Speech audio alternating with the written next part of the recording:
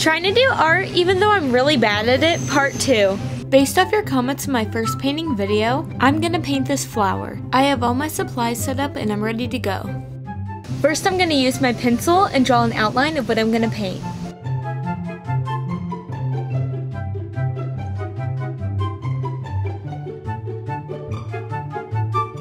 Okay, so I finished my outline and it didn't turn out quite the way I wanted it to, but remember, this is all just for fun. So now it's time to start the painting process.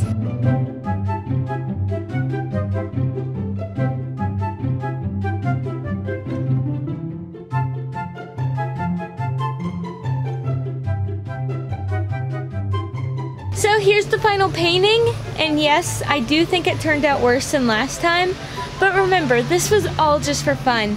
So comment and let me know what you think I should try to paint next.